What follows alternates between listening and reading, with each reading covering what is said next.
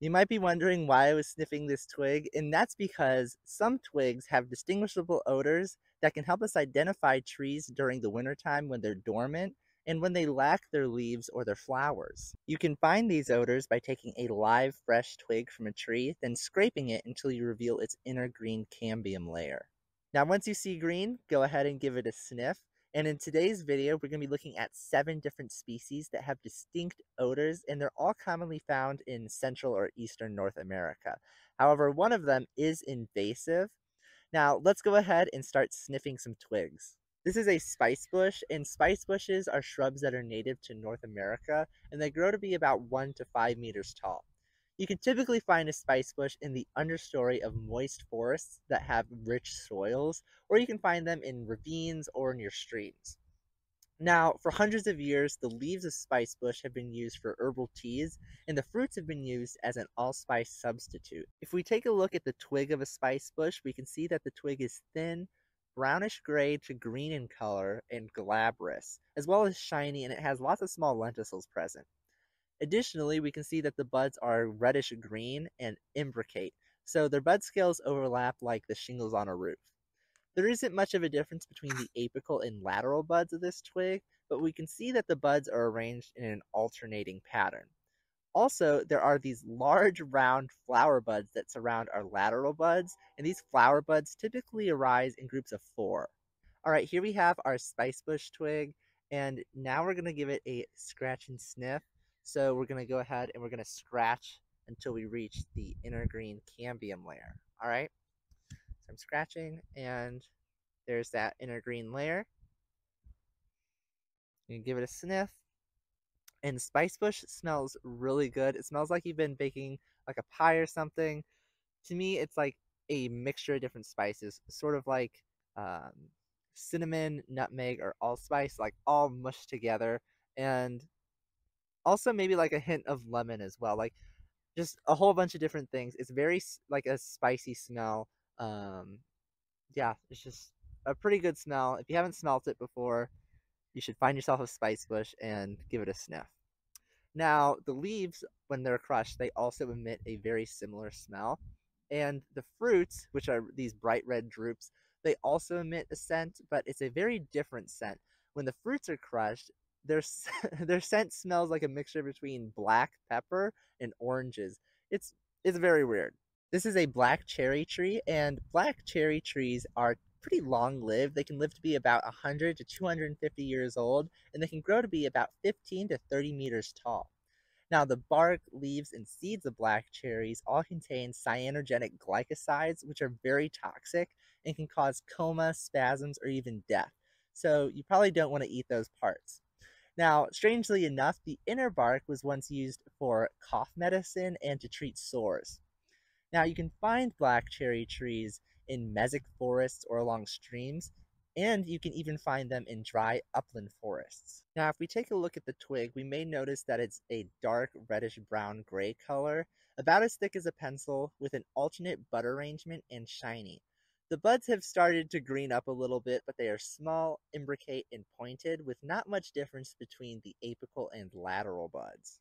So just as a disclaimer when trying to scratch and sniff one of these black cherry twigs is you want to try to grab a thicker twig because the scent can be sort of faint, especially if you grab a small twig, you might not pick up that scent. So let's go ahead and see if we can smell anything on our black cherry twig. So I'm going to go ahead and scratch it. All right. And here we are at our green cambium layer. All right. So let's give it a sniff. And this has a very bitter smell to it. That's the best way I can describe it. It's very bitter, and it has like a very slight after aroma of cherry. So it's like bitter with a slight hint of cherry, and that would be your black cherry twig. Now, some people say that if you take a little piece of the twig and you put it in your mouth and you chew on it and it's bitter, then you got yourself a black cherry. But I wouldn't do that, especially if you're trying to identify a species and you're just putting twigs in your mouth and you don't know what they are. That's a bad idea. So I wouldn't do that, especially putting a black cherry twig in your mouth. I would not do that whatsoever. So yeah, just stick to sniffing it. This is a sassafras tree, which is one of my favorite trees. Sassafras trees are moderately lived. They live to be about 100 to 150 years old, and they can grow to be about 9 to 21 meters tall. Now, these trees are extremely aromatic, with the most notable part being their root systems, which smell like root beer, and that's because they were actually once used to make root beer. However, they're no longer used for that because the United States has banned the use of sassafras in general in food products because it contains a chemical compound called safrole, which has been known to cause cancer in rats. So it's not used anymore. Now, you can find sassafras trees typically in upland forests, in old fields, or in forest edges. Now, if we take a look at our sassafras twig, we'll see that it is a greenish, brownish red color. It's about as thick as a pencil or a little bit thinner. It has alternate buds, and the stem is glabrous. Also, black lenticels will dot the twig, and the buds have an imbricate arrangement of their bud scales. All right, let's go ahead and scratch and sniff our sassafras twig. So I'm going to go ahead and scratch it. And here we are. We've got our green cambium layer showing. And sassafras, it smells so good. It's this fruity, citrusy smell. And to me, it smells very similar to that of Fruit Loop cereal, if you've ever had that. And the leaves smell very similar when they're crushed. And the fruits, they also have a similar smell, but to me, it's a much more potent citrus smell. So yeah, if you haven't smelt the twig or leaves of a sassafras tree yet, definitely go find yourself a sassafras tree and give these twigs a sniff. This is a tulip tree, and tulip trees have a pretty easy twig for beginners to get down. Now, tulip trees are pretty long-lived trees, and they can live to be about 100 to 450 years old, and they can grow to be about 25 to 45 meters tall. Now, they get their name from their beautiful tulip-shaped flowers that produce enough nectar to make 4 pounds of honey per year. Now, you can typically find tulip trees in well-drained bottomland or upland forests, as well as along slopes or in ravines or even along streams. If we take a look at the twig of our tulip tree, we can see that it's slender, about as thick as a pencil, reddish brown in color, glabrous, shiny, and it has stipule scars that form rings all the way around the twig. The buds on the twig are in an alternate arrangement, dark purple-gray in color and valvate, which means that the bud scales don't overlap, they instead meet in the middle. In fact, the only difference between the apical and lateral buds is their size, with the apical bud being larger. Now, a good way to remember how to identify a tulip tree is to think of the buds as being a duckbill shape. All right, let's go ahead and scratch and sniff our tulip tree twig. So let's just go ahead and scratch it until we get to our green inner cambium layer. All right. So it has a very spicy smell. It's very similar to that of Spicebush. However, this one is a little less potent than Spicebush. And luckily for us, the twigs look pretty different. So even though it's a spicy twig, you can tell by the way it looks that it is a tulip tree. This is an Ohio buckeye, and Ohio buckeyes are pretty short-lived trees. They can live to be about 80 to 100 years old, and they grow to be about 6 to 12 meters tall. Now, all parts of this plant are poisonous to humans and livestock. However, squirrels really like the nuts.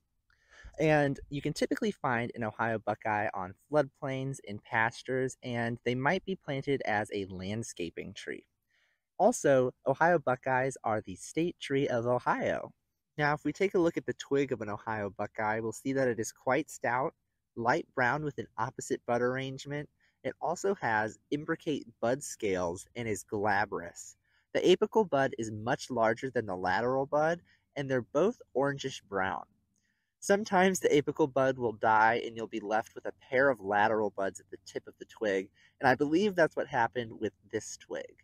All right, let's go ahead and sniff our Ohio buckeye twig. I've already scratched it because this is a pretty tough twig, and I didn't want to do that on camera. So let's go ahead and sniff our Ohio buckeye twig. And it has a pretty foul odor. It smells sort of like a skunk, or to me, a little bit like a green bell pepper, or maybe like a mixture of the two. So yeah, if you smell that sort of like green bell pepper or a skunkish smell when you break a twig, then you've got yourself an Ohio buckeye. This is a silver maple, and silver maples are moderately lived trees that can live to be about 125 years old, and they can grow to be about 23 to 30 meters tall.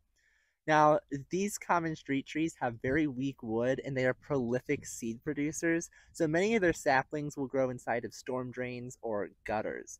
Now, silver maples are also very flood tolerant, so they can live in very wet places like on floodplains, in bottomland forests, or along streams, rivers, and lakes.